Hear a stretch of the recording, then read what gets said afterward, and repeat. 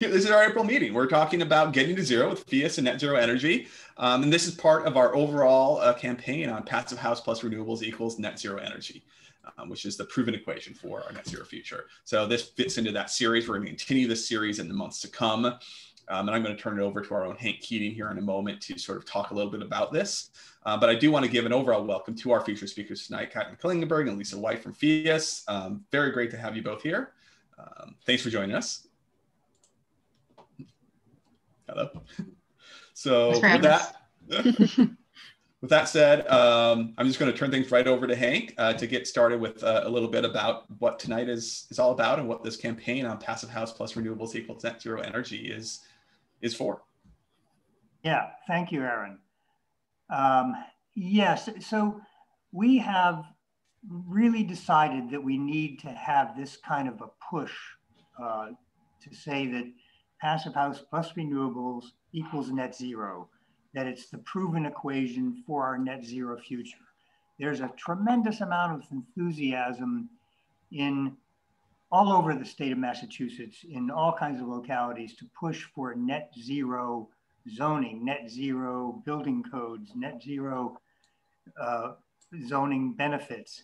And yet there's not really tremendous understanding at every level of what net zero is and how you get to it. So we're starting a campaign, which I'll describe in some more detail, to have a series of presentations to try to help define this issue, and particularly to define the role that we see for passive house in that. So what better place to start than with a presentation from Kat and Lisa later regarding PHMass and net zero energy, which I know they've been working hard on. Next slide. So we're launching a campaign, and this is going to be involving the codes and also maintaining and expanding passive house rebates. I'll talk about the meetings that are coming up as we go through. But let's look at the next slide, Aaron. The next slide, this is what shows the progress that we've made with rebates so far in this state. The Mass Save program, which is offering just over $3,000 a unit for multifamily passive house certified, has now enrolled over 7,100 units since we started it, and that was not even 3 years ago. This 3-year cycle is not complete, and this number is not even up to date. So we could easily, in this first 3-year plan, hit 10,000 units. And we are maintaining our lobbying to get this program continued, which I am essentially 100% sure this will be continued for the following 3 years. And we would hope that it would pick up steam. So we could be looking at 20, 30,000 units of passive house multifamily. At the same time, we're pushing for, and I think we will get, a passive house incentive program that is for 1 to 4 units. This is just a curious break off. This program covers 5+ units. But their programs go that way, 1 to 4, 5+. So I think in this next 3-year plan, we will add to that a 1 to 4 program. So we have a lot of passive house work that's coming down the pike, and we need now to really marry it to net zero. So let's go to the next slide.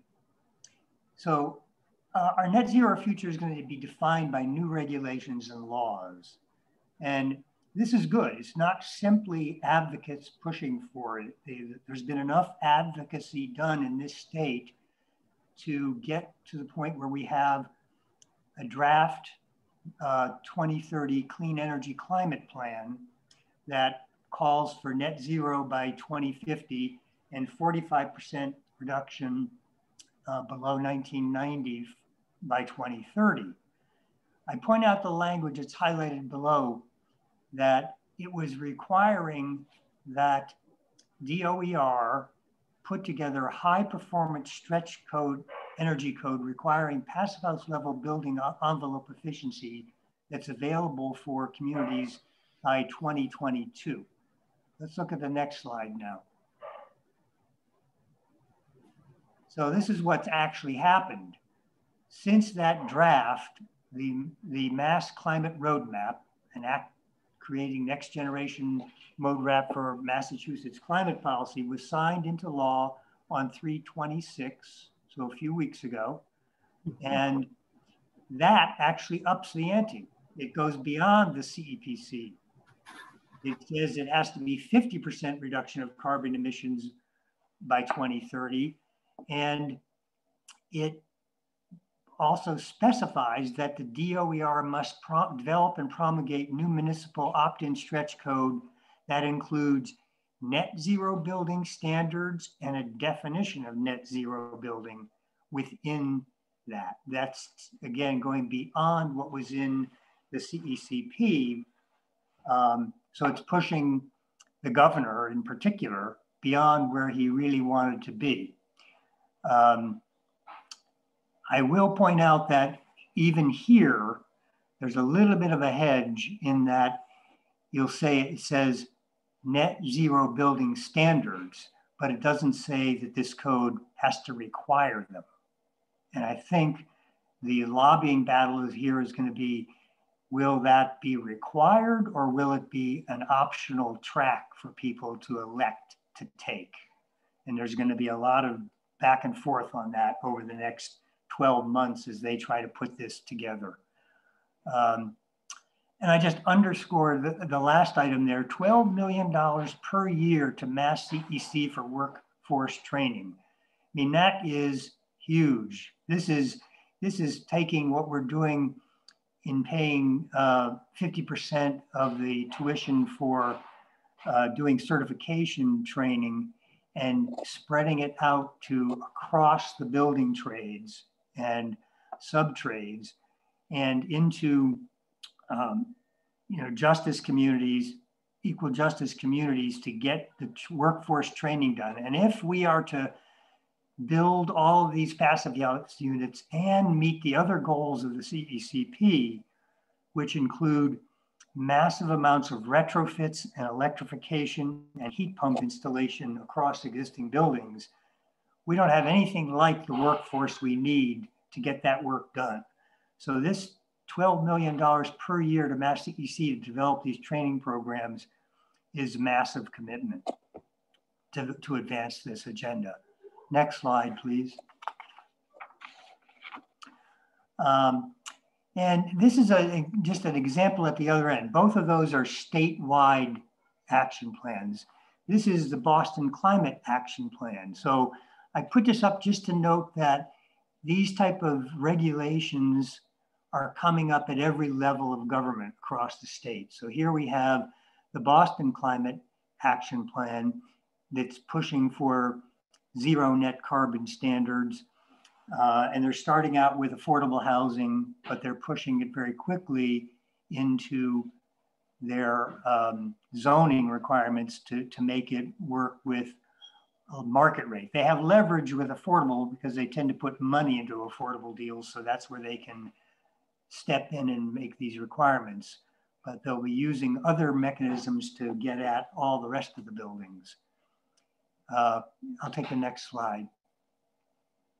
And this is yet another example of how fine a grain these type of regulations and laws are getting. So they have produced, Boston has produced a guidebook for zero emission buildings.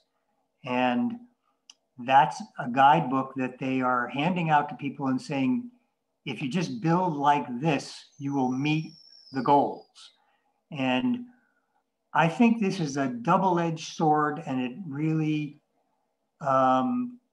is part of our conversation as to why Passive House as a standard is so important. Because I think that there's a lot of arguments to be made that simplifying some of these type of requirements, as for example, in this guidebook, they would recommend R36 for every building type, every size, ranging from a high-rise building to a 2-unit building. I don't think that's necessarily a wise recommendation.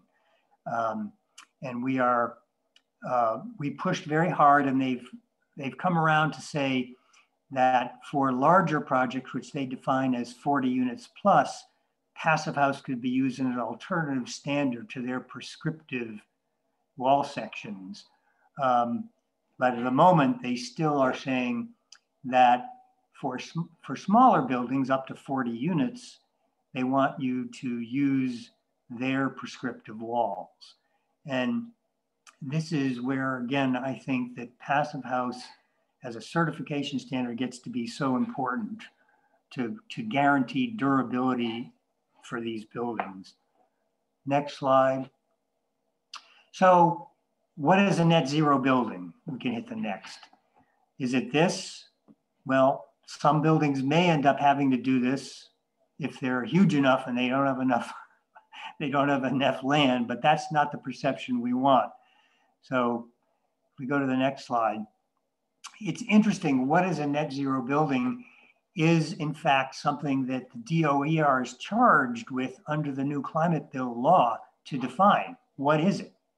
And the more we ask that question, the harder it gets to answer exactly what that definition will be.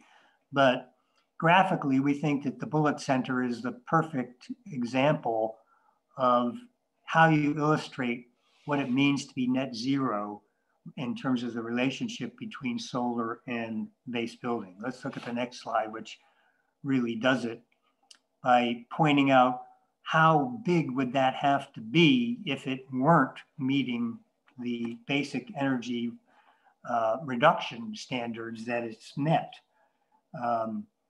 And that's why we think that Passive House performance has to be the basis of performance. And we can go to the next slide. And Passive House has to be the quality control necessary to make sure that what we build is good. Passive House is based on fundamental building science, certified training programs, qualified assurance reviews, field verifications, and monitoring. And our view is that Passive House certification is the discipline our design and construction industry currently needs to rapidly scale up the production of net zero buildings. And what follows that statement is to do it safely, is to do it with buildings that are durable, is to do it with buildings that perform as we expect them to be performing. And that's why we brought Kat and Lisa here tonight to talk about specifically what PHIAS can do to help us maintain that agenda and do it with healthy, durable buildings. So I'm going to turn it over to them now.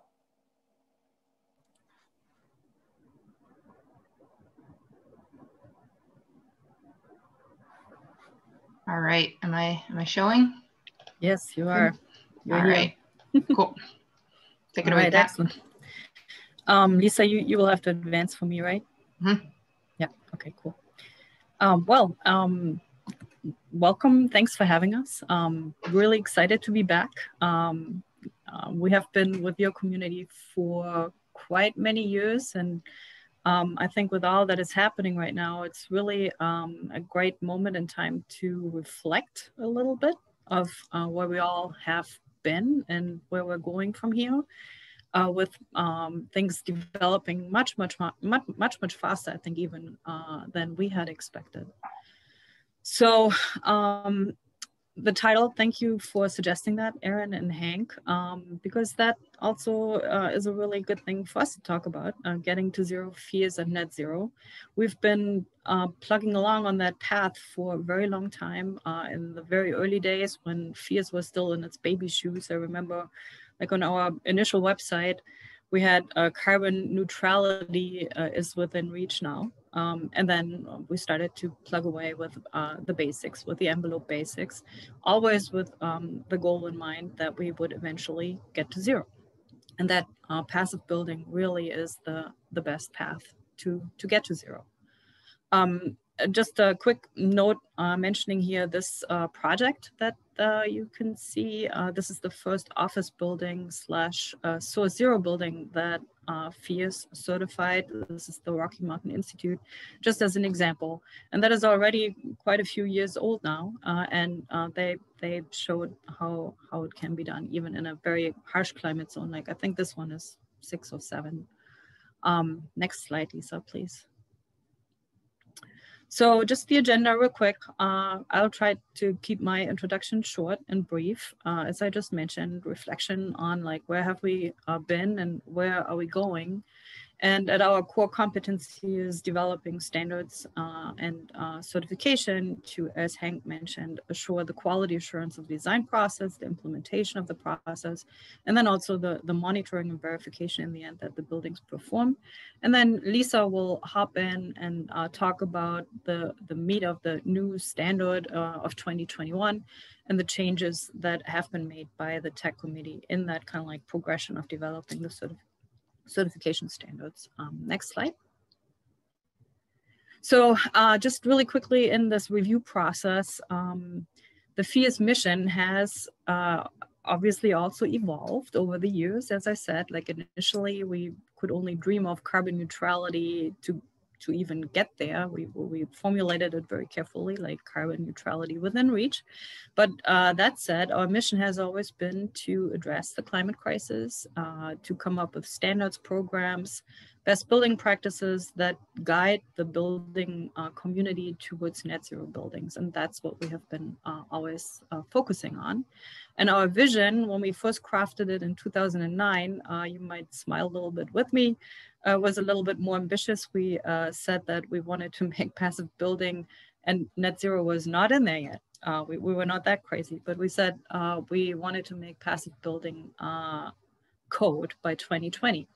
So the good news here is it was in the end maybe not that far out there, because in 2020, in fact, passive building standards have gotten written into many state codes by now, and there's even an ASHRAE standard now on the way that is trying to formulate best practices for a passive building standard. So we really have come a long way. Next slide.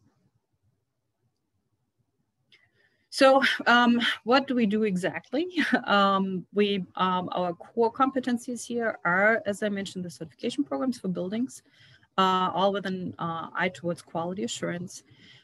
To make sure that that goes off without a hitch, we need the professionals to be trained in the tools and the standards and the best practices. And you're all familiar, if you've been within the community for a while. If you're new, there are 3 really key players in our opinion. There's the designer / architect, consultant, there's the builder, and tradesperson, of course, also on the next level. And then the PHMass certified rater and verifier, very important. We learned our lesson very early on that without really stringent quality assurance along the way, buildings just didn't perform. So those are really, really crucial elements, as Hank already mentioned. And then in addition to that, we're also ramping up our certification programs for products and components that are being used in passive buildings and verified. Next slide, please. So just quickly, the milestones of the standard development. And that is really pretty remarkable how far we've come. And I think it's worth to look at that evolution in a little bit more detail. And of course, it didn't start in 2012, and it has been a process. So as you can see as in the subtitle, challenged, adapted, revamped, and expanded. And as we have been kind of like talking internally, like where PHMass is headed now with all the things that have happened, that we have accomplished, that the issues that we discovered and solved, and where we're headed now, like chartering new territory with the whole zero energy expansion, which also makes us leave a little bit like, not just a little bit, like makes us get out of our comfort zone of the building, which I feel we have done really well and have kind of like solved the design guidance for that envelope. We find in our buildings that the envelope performs slam dunk. What is now off, improving zero energy performance, seems to be part of the mechanical systems design. And that's why you might have seen some of the announcements. Next week, we have the mechanical summit coming up, because that really needs some serious attention. So back to the envelope and passive building baseline standards that we've been working on. So our deep roots are in the 70s, oil embargo, the original passive designs that came out of that period. Then in 2012, we incorporate all the good best building practices that the DOE had already put together, and we incorporated zero energy ready home. At that point, making a statement, yes, we are essentially saying like passive building is the baseline for zero, and we're calling that zero energy ready. With that came also Energy Star, Noya Plus, and WaterSense later as well. And at that point already, like that probably went unnoticed, we soft launched Fierce Plus projects that achieved So Zero. We created an add-on badge, not a full-blown certification yet, because we felt it was kind of like too far out there. In 2015 then, with the climate-specific and cost-optimized standards, we solved further challenges that we had encountered as we were applying the best building practices, building science in various climates. And we learned a whole bunch of lessons, not only that the building has to react to climate-specific conditions, but also that the typology made a difference, right? And that typology adaptation, that then we incorporated in the 2018 update. And in the 2018 update, we actually felt our way forward towards a potential zero energy certification, with like on the path to zero. We tried to mimic the 2030 kind of like schedule to get to zero by 2030. And then now the exciting part, in 2021, everything has moved a lot faster than we had really hoped. The tech committee actually, and this is in my opinion, the most significant development of 2021, they did away with the on the path to zero. They said like, nope, we're just going to do like legacy, like passive building on site standards only, or you go to zero and you go all the way. No more of this like kind of like incremental tightening of targets on the path to zero. And that means we're already here. It's actually cost effective. Next slide. So very quickly, you all are familiar with the building science principles that we've been using as part of our design strategy. They are all reflected in the modeling tools that we all use to optimize our buildings to meet passive building standards. So there's no surprise here, other than that those different building science principles, they have bigger punch in different climates. And the next slide, kind of like that used to be a big revelation to me when we finally were like, wow, yeah, of course, like there are all these different climate zones. And it's not just that it's like very cold, warm and hot. On the legend on the left-hand side, and again, that ties back into the mechanical systems design, there's some complexity in those different climate zones. There's like high heating degree days, low cooling degree days. Then at some point, humidity comes into play. So you have those like very delicate kind of design balance considerations that you have to work with as you implement those different building science principles. And as we felt our way along, we decided like cost had to be dealt with. And while we were doing this, we were dealing with climate specific design. We came up with that. We solved like we solved to optimize for building typology in the next iteration, 2018. And while we were at it, we also cost optimized, which actually then in the market led to passive building takeoff. So all of a sudden, something remarkable happened. Like somehow there's an alignment of the tools of the cost proposition, and buildings have become affordable. We can do this now, for one. And secondly, as Hank so very well pointed out, with Massachusetts ahead of everybody else, there's political will and political leadership in order to meet the climate crisis challenge, they have taken 2 passive building standards and are starting to support it widely. So this is really pretty remarkable. Next slide. So, and again, also the proof is in the pudding, as we always have said. We continue to try to improve our tools, our algorithms, but as we have developed those standards along the way, we always went back to our tools and our algorithms and verified them and really kind of tried to find the ones that were still weak. And we still have a few that are really weak and that need some serious solving. But we have, again, come a long way compared to any other modeling success, modeling versus performance. We're doing incredibly well. We're within like 7% plus or minus. And again, there are some outliers, like we have already identified the reasons for that, when mechanical systems are not properly commissioned or the systems are not designed correctly. So we're really zeroing in on the mechanical systems as kind of like being the culprit here. Next slide.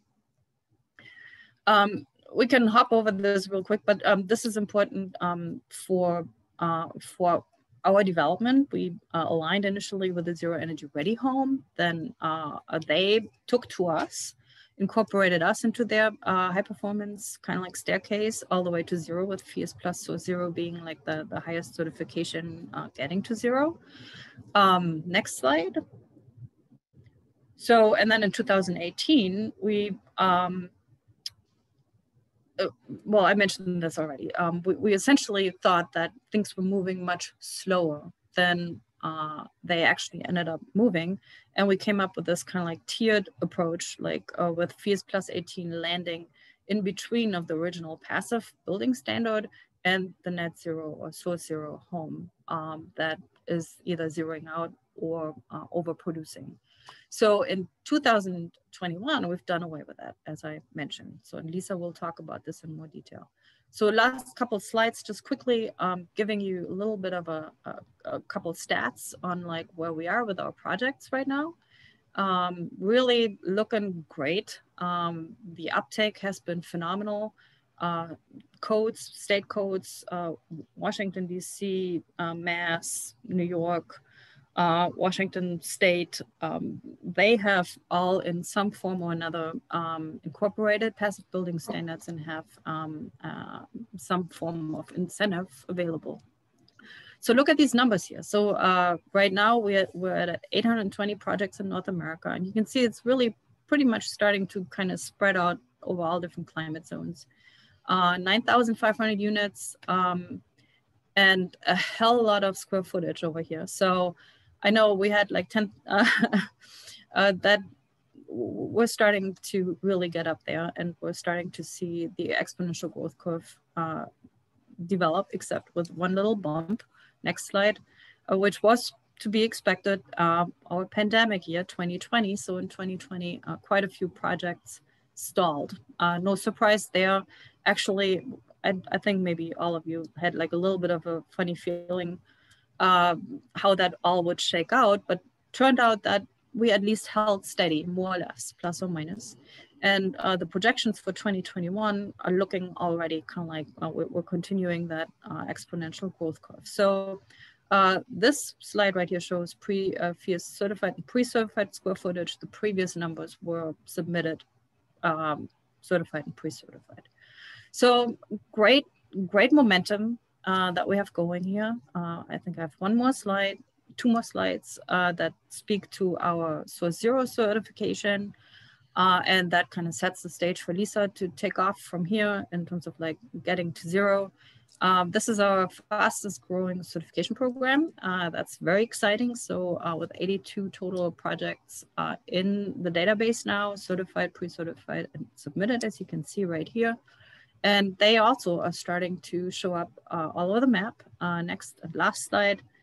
And obviously we're hoping to grow this and to shift now all the way over to zero with passive building standards as the understood baseline conservation first. Lisa, please take over. Thanks. It looks like my dog wants to join too. Really. Thanks, Kat. Thanks for setting the stage there. Make sure the video's over. Okay.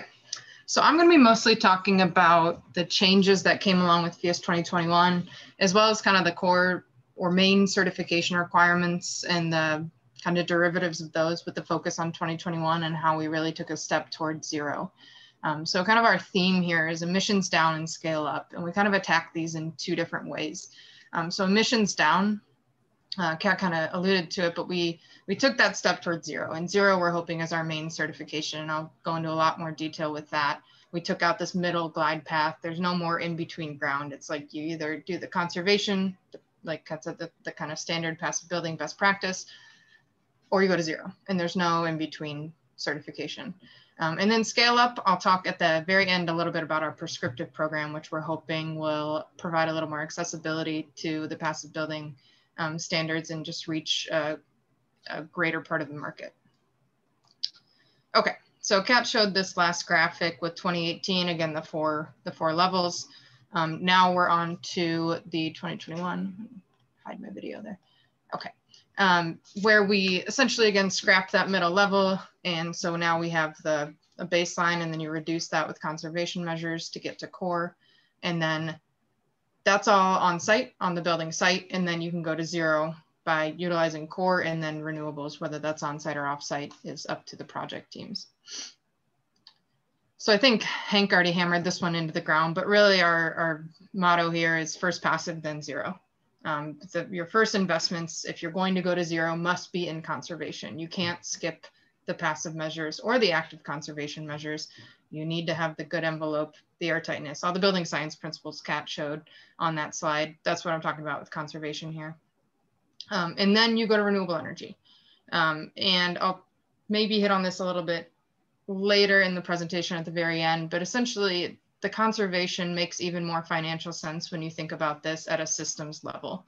So when you think about beyond the building, when you think about the fact that we're transitioning our entire grid to renewable energy, hopefully, and that's an intermittent variable resource. We're also increasing load on the grid with electrifying buildings, electrifying vehicles. And this is going to be a big, costly transition, and buildings can help with this transition or help facilitate that by using conservation efforts up front and by using passive building strategies. Okay, so I'm going to set the framework of getting to zero with the passive building baseline and how we look at this, and then go into kind of how this framework fits within our certification framework. Okay, so you got to start with good, best building science principles, best practices, quality, health, durability, all of those good things about a building. And then we turn to passive conservation strategies. So again, those are the air tightness, the good envelope, the balanced ventilation with heat recovery, optimizing windows and solar gains. We all understand the passive conservation strategies. And then we go to active conservation strategies. Again, that's equipment efficiencies, appliance efficiencies, plug load, minimization, depending on your building typology. And this is where, and this is how you get to core. This is where we set the target for core. And again, this is kind of on the building boundary. This is your on-site target for net source energy. And then if you're going to go to zero, then you turn to on-site renewable energy when possible. And then anything you can't do on site, you turn to off-site renewable energy. So this is really the hierarchy, and that gets you to zero. You don't have to have both. You can have a combination of the two. You can have one or the other. But essentially, you need to make sure you're getting those active and passive conservation strategies to a certain point before turning to zero. And our certification framework is aligned really well with these different strategies.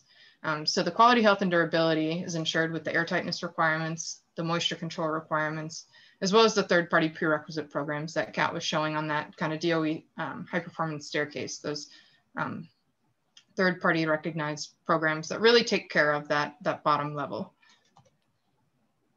Then we specifically set targets on space conditioning, demands, and loads. And this tells you how far to go with the passive conservation strategies. So again, we're kind of setting different buckets or different boundaries around these different things to guide designers and building teams on how far to go with each of these.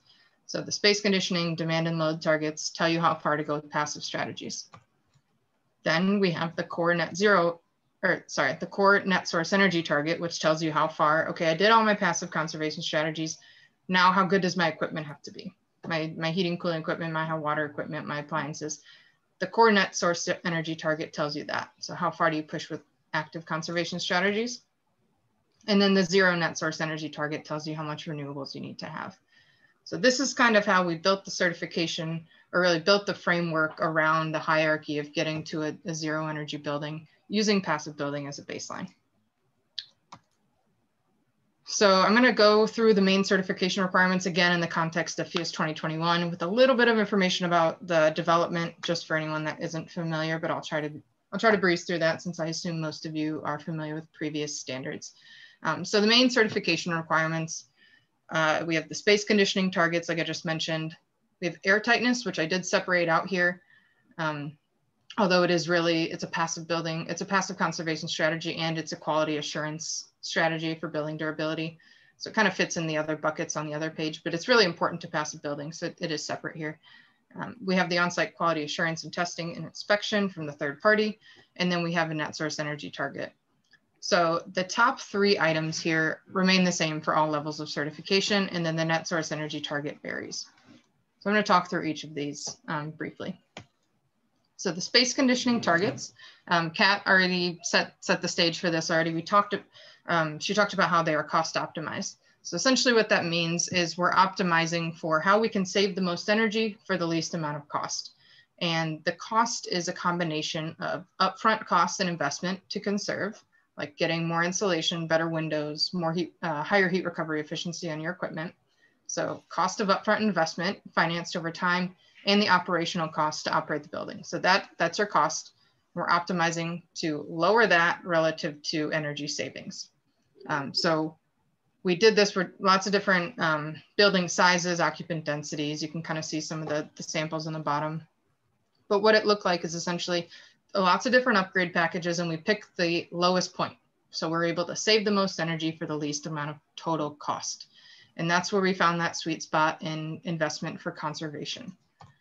There's a couple things to note about the optimization is we did constrain the windows based on comfort, and we did set the air tightness target to the PHMass level because we believe that's really important for building durability, even if it's not important for energy in some climates. And then we ignored the cost of PV because PV cannot, it can't compete with conservation. These are 2 different buckets, as I tried to point out in the beginning. It's not, oh, do I add more insulation or do I add another PV panel? They can't compete in the same arena. So conservation on its own through passive measures has its own financial and economic feasibility that is separate from the renewable energy. And that's really the message we're trying to get across, is you can't ignore the conservation part. There we go. Okay, so we have targets set for annual demands and peak loads. Essentially, this is just how much heating or cooling energy must you deliver to the space over the course of the year or at the peak hour. Lower peak loads require lower or smaller mechanical systems. So there is a direct cost with lowering peak loads. And again, these are met with passive measures. You can't lower your annual demand by getting a better heat pump or something. These are all met with passive measures. So these are guiding you on how far to go with the passive conservation principles. And then we have these targets for 1,000 plus climates in North America. And we have the specific calculator on our website where you calculate these targets. So they vary based on the climate, building size, dwelling unit density, and occupant density. The dwelling unit density is a residential only thing. And that was actually added into 2021. So those familiar with PHMass 2018, this looks pretty similar to the 2018 calculator, but there was a little bit of refinement with the target setting. I guess I should mention here, I don't have a slide on it, that we did expand the scope of the optimization to include tiny homes. So we got down to, I think, a 200 square foot, 200-ish square foot building. So like basically the range studied is better so that we have better targets for smaller buildings. We did not expand on the upper end. And we added the factor for dwelling units just to kind of get a better fit for, we found that dwelling units and occupants played a big role in the internal heat gain. It wasn't just one or the other. And previously we were just looking at occupant density. So you use this calculator and it will tell you the specific space conditioning criteria. And again, those guide you on how far to go with passive measures. Okay, getting into air tightness. This target is set strictly based on building durability. There's a study done by our technical committee back in 2015 that essentially was an allowable amount of air leakage or air leakage to the building enclosure that was okay from a moisture and durability perspective. So of course there's energy savings with air tightness in almost all climates, but it's really set based on building durability. So the requirement is per square foot of envelope area, 0.06 CFM 50 per square foot if you're measuring at 50 pascals, and 0.08 if you're measuring at 75. And then there's a slightly higher allowance for larger buildings. But this is something that has to be tested, and it's a pass-fail. And you need to test pressurization and depressurization and take the average, and that must meet this requirement. So this is a hard requirement for the certification. Okay, so air tightness again is part of the on-site quality assurance, but it's very specific to PHMass that I keep it separate, and it's a big passive building principle that's super important to keep in mind. Okay, so the on-site quality assurance, Kat talked about this a little bit, but again, we built these on the recognized systems, the Zero Energy Ready Home, Energy Star, EPA Indoor Plus, and ResNet. So we're building all of these quality and health and some moisture related requirements into the program by just leaning on the programs that already exist and people are familiar with and that are great programs in our country. These are essentially things that don't show up in the energy model. Like passive house people think energy, right? And it is, and that's really what we brought to the table is we brought methodologies to reduce energy use in buildings, but there's a lot of things that don't show up in kilowatt hours that are super important to the building. So the quality assurance is really critical to assure what was actually designed is what was built. So it's a third-party process. There's a lot of site visits. The blower door testing happens then, the ventilation system's balanced. You inspect the insulation, do infrared imaging to make sure even the cavities that you can't see are insulated properly. So this is really insurance for the building to make sure, okay, what I actually put on paper is what is in the field. And super, super important part. Kat showed that graph of what was actually, how the buildings were actually performing relative to how they were designed in the energy model. Super important to hitting that number, making sure the systems are actually performing as you intended, super important. Other requirements, again, these are kind of things that don't show up in energy, but are super important to us and to a quality building. So we have a requirement for U values based on comfort. So essentially the taller your window, the tighter the U value gets. And we have a limit, we assure there's no condensation on windows, a limited risk. There can always be the potential of condensation on windows, but if you're meeting the comfort requirement, generally this is never an issue. We look at moisture control in assemblies. So we look at vapor profiles of assemblies to make sure there's not issues related to mold or rot within the assembly. And then we also look at moisture control at unavoidable thermal bridging. So in a retrofit scenario, we have a protocol where we can assess different thermal bridges to make sure there's not going to be an issue of mold growth or condensation at that junction either. Okay, so then into the net source energy, and this is where we get to kind of the zero conversation. So those that aren't familiar, which I assume most of you are again, but source energy is essentially just site energy, or whatever your utility bill is, multiplied by a source energy factor based on the fuel type that you use. PHMass uses a national scale for that.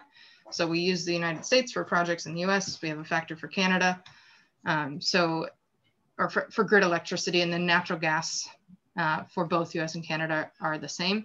So natural gas is at 1.1. US grid electricity is at 1.8 now with PHMass 2021, and Canada remains at 1.96.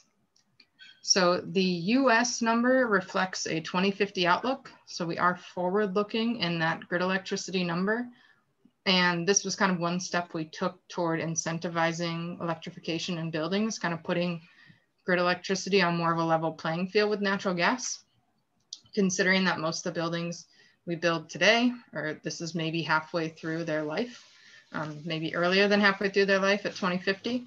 So if we kept using today's grid electricity number, it kind of still, it can give natural gas a bit of an uneven or unfair advantage in the calculations to meet that source energy target. So we use the 2050 number for the US, and we're still working on kind of a future projected number for Canada and intend to update that as well. Okay, so I've kind of beat this one to the ground, but again, core is the conservation, apply all the passive building principles. Once you do that, add the renewables, then go to zero. So that's really our goal here, and that's our message. If you're familiar with the zero code, they tell you design an energy efficient building and then address the remaining needs with on-site or off-site renewable energy. And we're pretty much on the same page there, except for their reference to an energy efficient building is the most up-to-date IECC or ASHRAE code. And we say, nope, go to core and then go to zero. So it's same principles, but we say go all the way to FIAS core, push further with conservation, and then go to renewable energy. So the target for source energy, same calculators you saw before. It varies based on the building typology. So whether it's residential or non-residential. And for residential, it's also based on the dwelling unit density and occupant density, and then the certification level. So the only thing that's actually changing here is the core target. The zero target stays zero. So here's kind of a summary of that. Residential, again, per person, the core target varies and it shows up in that calculator. It's supposed to vary to really be a true target for on-site conservation. So this is different from 2018, where the core target was a static number. So now it does scale, and it should be reasonable based on the relationship between the number of units and the number of occupants. For non-residential, again, zero target is zero, and the core target is the same as it was for 2018, except it's scaled down to reflect the new source energy factor for grid electricity. So it's essentially, it's the same site energy number multiplied by the new source energy number. So renewable energy is obviously allowed to meet the zero program, but also a small amount is allowed for core. So if we look at 2018, FIAS 2018, which was that middle path charting to zero, right? We treated on-site renewable energy and off-site pretty much the same. We did derate renewable energy certificates, but otherwise everything was kind of treated equally. With FIAS 0, we are incentivizing on-site renewable energy and derating other options for off-site renewable energy, this bottom row here, by 25%. So essentially we're favoring on-site renewable energy, and then for the off-site options, you have to get more than 1 kilowatt hour to offset 1 kilowatt hour at your building because of the losses associated with that, or the inefficiencies with it not being at your building site. For FIAS core, to jump back, sorry to jump around here. Remember, this is the building boundary. So anything off-site does not count. And the only thing that counts on site to meet your FIAS core target is coincident production and use of photovoltaics. And that really limits the amount you can add PV to a building to offset that source energy use. It's a small number. If you were to get all the way to net zero, by definition, you would only get to account for like 1/3 of that PV.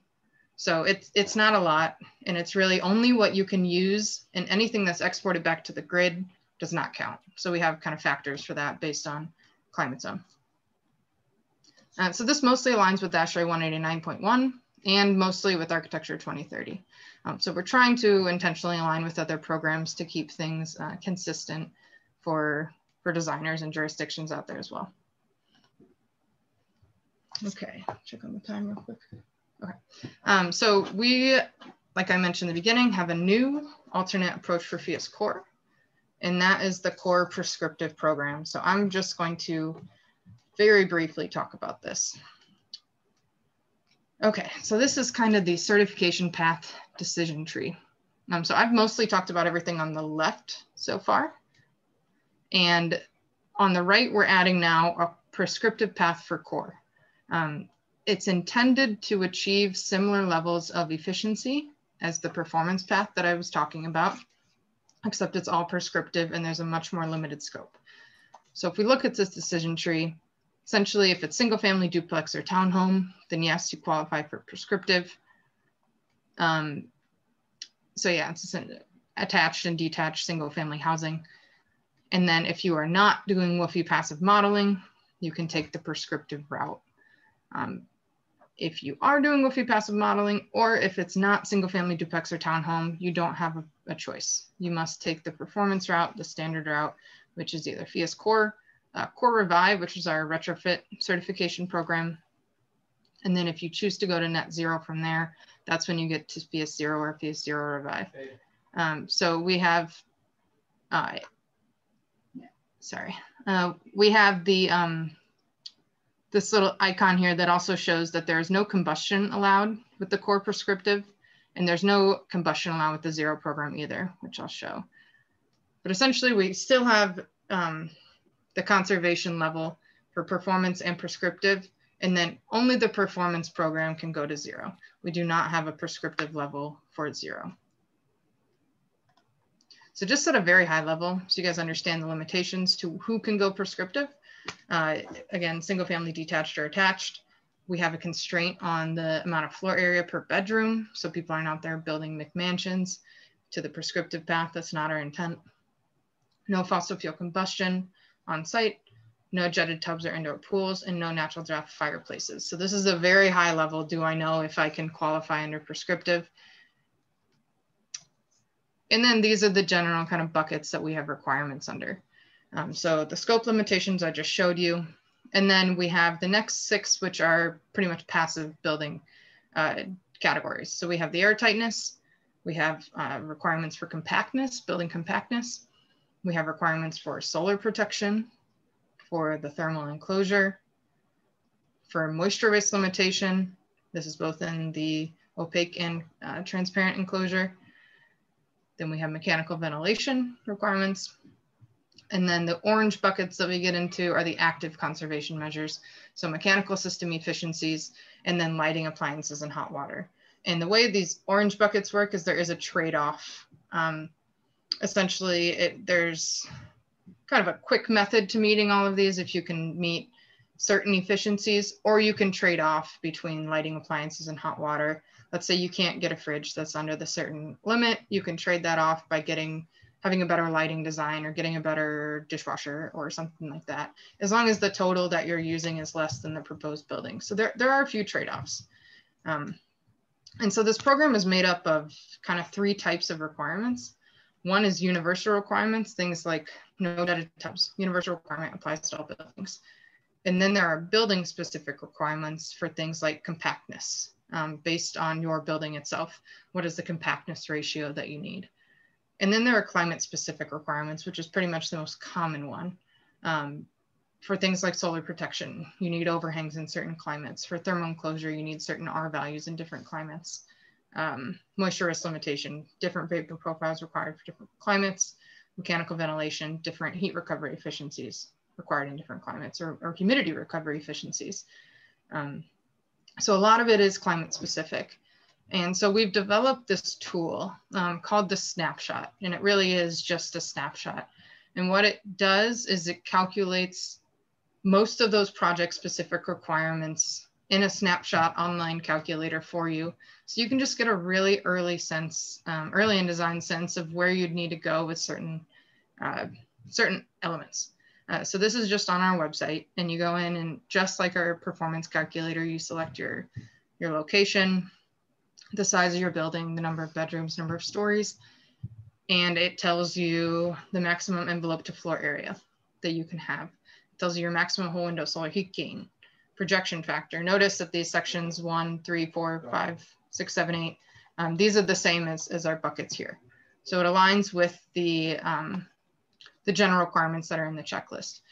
So overhangs, what do you need? What's the maximum U value you can use for your windows? What are the minimum R values you can use for the different components?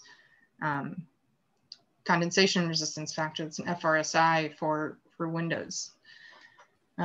Mechanical ventilation efficiencies, and then efficiencies for different systems, depending on the type you pick. It's pretty limited on the type you pick because there's no combustion on site. So we've got different types of heat pumps, essentially. So this snapshot tool is really intended so you can get a really quick glimpse of of the project specific requirements. Then I'll track back. And then here's a screenshot of the much more comprehensive checklist, which is built in Excel.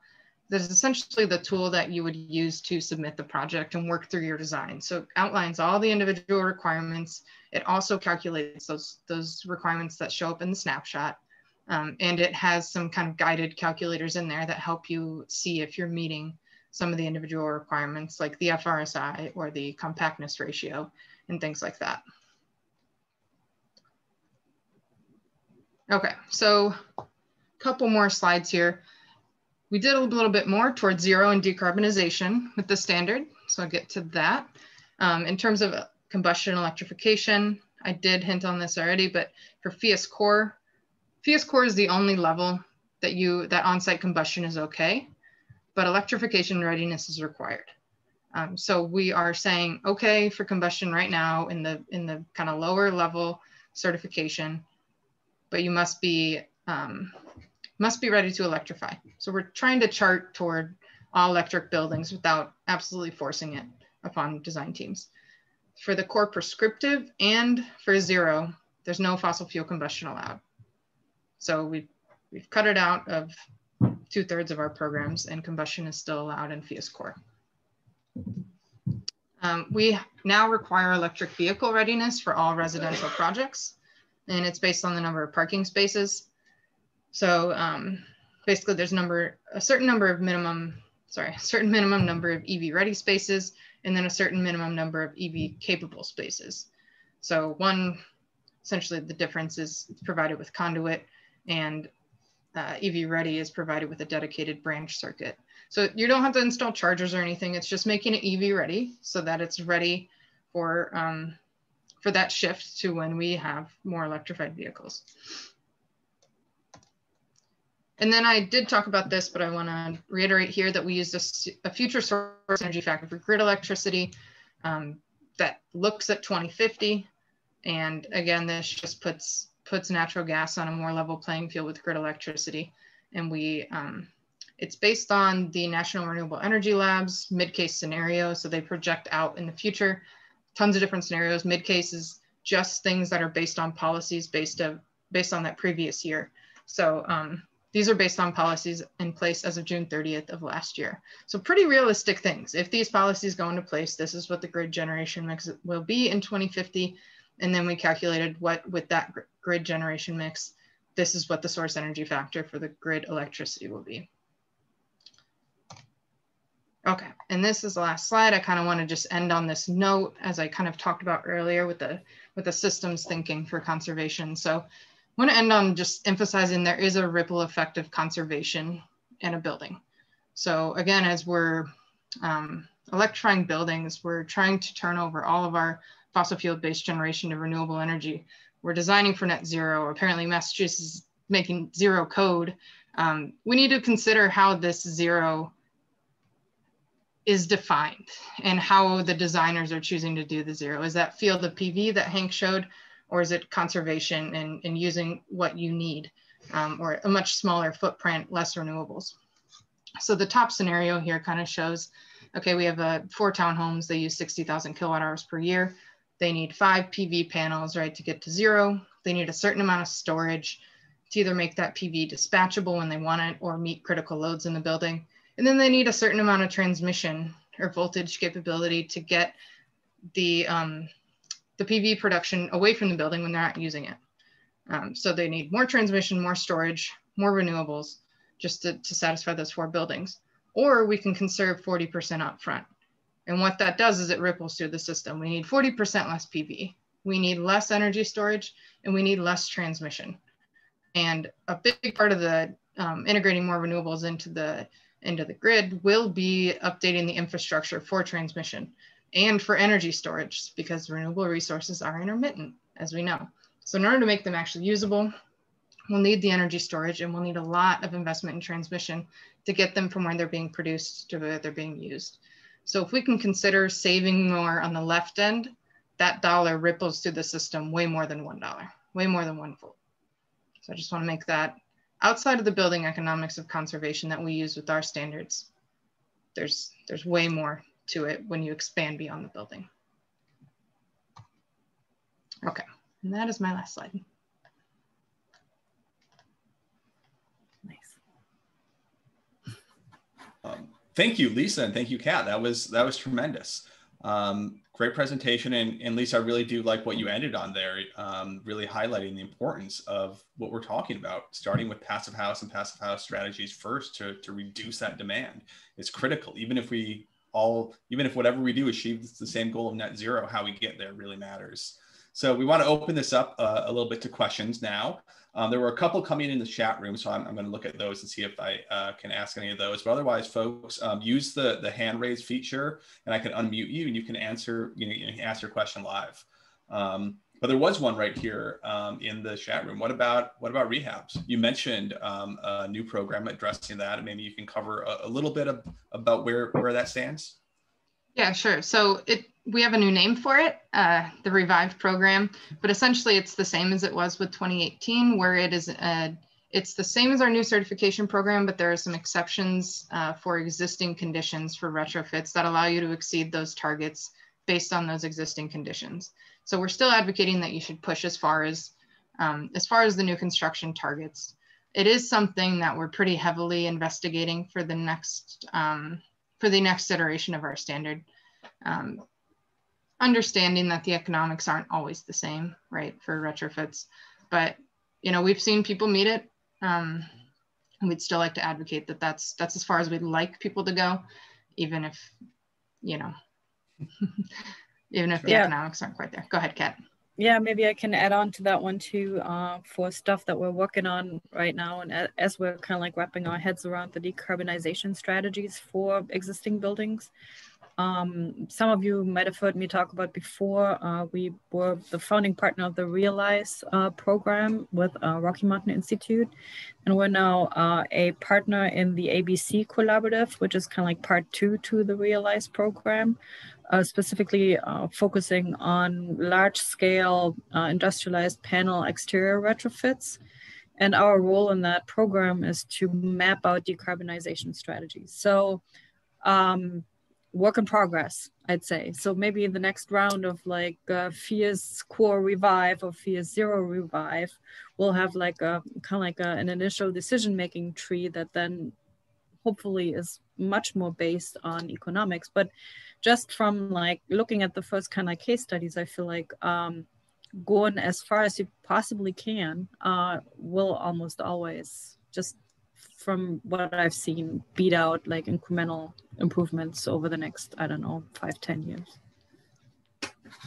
Great. Hank, you have your hand up?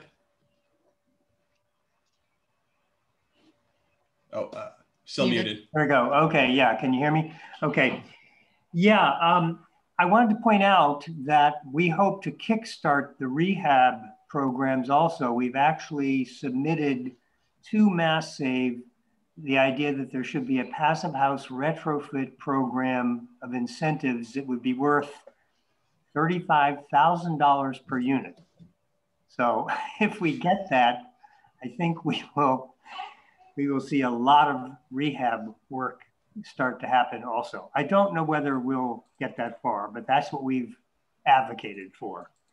But the other thing I would comment on is I'm struck by the fact that you show in your history slide, basically 9,500 units to date. That's great. It's a lot of units and a lot of square footage. And then I look at it and say, my God, we're going to have 9,500 units in the pipeline by the end of this first 3-year program. And that's where I come back not to say, aren't we doing well? I come back to saying, wow, we better get this right, because we are really moving this fast.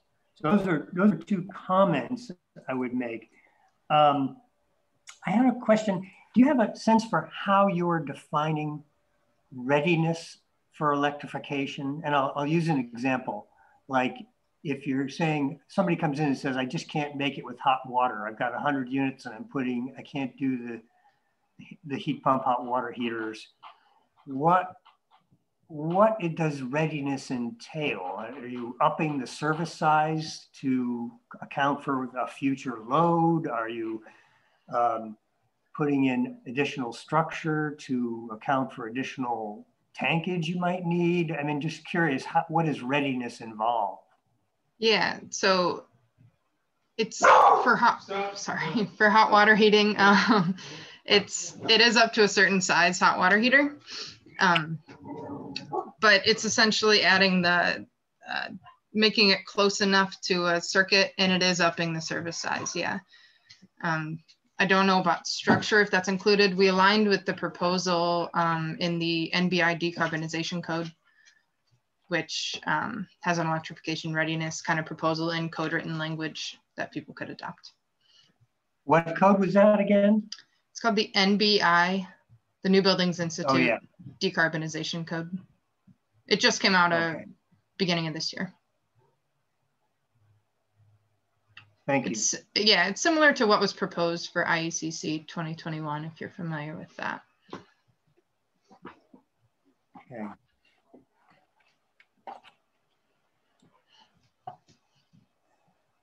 Unmute myself here. Sorry, there was a question here in the chat about the proposed incentives for single family homes. Maybe if Hank, you want to quickly cover that a bit. Yeah, we did not make a specific proposal. I think we got up to recommending up to like $12,000 for a single family passive house. And we'll see. I know that the Mass Save consultants are seriously working on a passive house incentive program for 1 to 4 units. And we recommended on the order of 12,000, and we'll see where it goes. I think we're going to get a program. I don't know how much per unit we might get. Yeah, and this current proposal would be for the new 3-year plan, which funds the Mass Save program. So if it does kick in, it would kick in next year. Right. It would begin beginning in 2022. Yeah. Kind of talking a little bit on incentives, there's a question about subsidies for lower income residents with small single family homes. So basically, again, helping people convert homes into passive house buildings. I don't know of anything here in Massachusetts, Kat or Lisa, if you know maybe of anything around the country, or other ways that there's incentives that are helping folks with retrofits. Kat? Yeah. Yeah, so it's an interesting landscape that is developing, actually. So I would start with for developers with Fannie Mae, right? They have been trying to get us to find them a pilot project. Fannie Mae is long-term financing, so if you have a development, you have to get a construction loan, but then once you meet the FIA standards, you actually get a lower interest rate. So it's actually really great. It's just like not very many people. I'm not sure. We have a meeting with them. We should actually ask how many projects they've done so far. So there's that. And then the other one that I find curious that is developing in Washington, D.C. right now is the BEPS program. Don't ask me what that stands for, Building Energy Performance Score, something like that. So Washington, D.C. put in place, similar to New York, pretty aggressive reduction schedule for existing buildings in terms of emissions and EY. And they are kicking that loose now. So building owners have to improve their buildings depending on a certain square footage size. And if they don't do it, so it's the reverse of incentive, if they don't do it, they have to pay a fine. So essentially the city decides to put an emissions kind of target, what do you call it, like cost on emissions, or like an equivalent of carbon emission fine. That's how they kind of try to incentivize folks to actually make a pretty dramatic move. And we're involved in a project there developing the decarbonization strategy for fairly large multifamily buildings. So this is a very quickly developing market in Washington, D.C. And I wanted to mention that to you, Hank, as you're doing your advocacy work. I'm not sure if Mass is doing anything like that yet, but I think that is probably also something you want to look into and maybe kick loose sooner or later, because it's coming. Definitely New York and Washington, D.C. are taking steps. Yeah, so in conjunction with some other developers, we've also submitted a suggestion for a program to expand what we call our LEAN program. Our LEAN program is a set of subsidies that are set up for affordable housing rehab retrofit work. And we've also submitted suggestions that would take those programs up into that $30,000 range. So they could choose to use the LEAN program, which would be a basket of conservation measures, but not necessarily passive house. And then we propose separate from that, a passive house retrofit program, which affordable could use or market rate could use. Yeah. So we'll and see. I've never. Do you have experience with PACE? I don't, but I get solicitations all the time.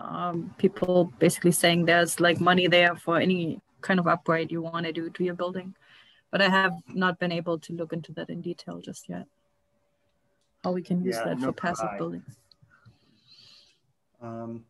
Just to wrap up the question on incentives for low-income residents here in Massachusetts, I do know at least that, well, it's not the passive house levels, the Mass Save program will provide 100% of the insulation, of the cost of insulation and air sealing for low-income residents in their homes. So, you know, if you are in one of the many old leaky homes here in the state, you can at least, you know, address that problem and get some air sealing and some levels of insulation in the walls and the attic done, and they'll cover 100% of the cost if you meet the income qualifications.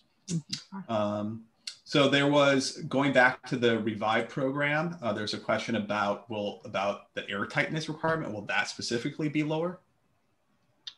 So right now it is the same. It's the same. Okay. Yeah. That's all the question was. Yep, there's a tighter requirement for the prescriptive program in terms of like lower, not meaning more stringent. But well, it's worth mentioning that the air tightness is based on durability of the wall, not necessarily energy reduction. So a retrofit or a new build, you don't want your wall to deteriorate. So it's a hard and fast criterion. Right. Another question here came up here on retrofits. A lot of questions about them here. You can see there's a lot of interest. But what about just maybe as you were, you know, going through revamping this Revive program, this came up. But is there any studies or assessments you know of the value in a home increasing when you do these type of deep energy retrofits? Anyone else on this presentation today who might know that answer as well can chime in and help us out. But it is a question that comes up even through when folks take advantage of these Mass Save assessments or incentives as well to put insulation in their home. They always want to know what value this is provide. So does anyone out there have any good resources? There is one that's certified to PHMass in Chicago. It was it had a high budget, I think, but it met the certification, the retrofit program. And they were able to sell it at the cost that they anticipated based on the added value of it. So I mean, I don't know the exact numbers, but it worked and it sold at the cost that was able to allow them to still profit as a standard, you know, project. So that was successful. We have an example there. That's good. All right. That's starting. But it is something as we kind of talk about passive house, and I know you guys are working on this as well through monitoring, but help finding ways that we can get data like this, whether it's performance data or cost data, and sharing that, because as we expand this world of who knows about passive house and who's building passive house and who's passing passive house policies, these are the questions they ask. Where's the data? So the more we can get that out, the better. Hank, you have your hand up again. Yeah, I wanted to come back to this question. We're starting to struggle with this issue of renewables, and it gets very complicated very quickly the minute you can't meet it on site. And I'm interested in the thinking about basically the 25% derating of the value of offsite renewables. If a project were to be able to demonstrate that they've taken advantage of everything they can do on their site, is there a reason to be penalizing the value of their offsite that they go after to meet the requirement? Yeah, I wouldn't necessarily frame it as penalizing. It's more of just like an appropriate accounting of the energy that they're adding, or the renewable energy that they're facilitating onto the grid as part of their net zero equation. Yeah, it's not necessarily penalizing. It's just that that energy isn't valued quite as high because of the other losses associated with it. It might not even be in their grid region. You know, it might be part of a Texas wind farm that's actually being curtailed. You know, it's like there's other things that are out of your control once you go off site. And then there's also transmission losses. Okay. And is there, for offsite, I've seen a whole lot of proposals from the Zero Code and others about how the way you have to demonstrate your ownership of these offsite renewables and the term of that ownership. Have you built that into yours? Or are you depending upon another program to define those issues? We're mostly depending on ASHRAE 189.1, Appendix J, to define those issues in terms of like contracting. We do have the 20-year requirement for contracting, but yeah, most of that other stuff, we've just kind of leaned on organizations that have strictly focused on that.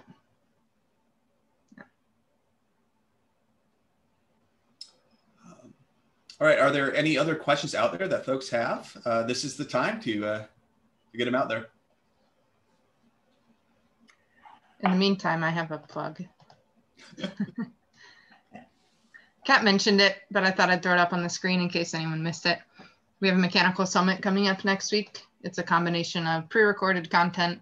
I think there's a couple hours of pre-recorded content per day. And then there's a 2-hour kind of headliner presentation with a panel of all the people that did the pre-recorded content for that day. So we kind of progressed through the week. Kat has probably a lot better description of what this is, but kind of progressed through the week of the mechanicals from simplest to what are the solutions tools, what are the systems that are solving those solutions, what are the systems we desire, and then kind of how do we go all the way to zero energy and expanding beyond the building boundary, more than just treating every kilowatt equal, microgrids, things like that. So kind of progressing all the way through that. In there, you can register for a single day or for the whole package. Yep, good one. And there was another question here from Betsy regarding the Tarrytown annual conference in New York State. The dates are October 12th through 16, and we are on, as far as we know, unless some pandemic wrench is being thrown in, but we're very optimistic at this point that we will all be able to be together in Tarrytown in October of this year. So looking forward to that. Great. I have one last question, maybe. What would it take, or is it possible to do a net zero core prescriptive for the smaller building types? Right now, it's not possible.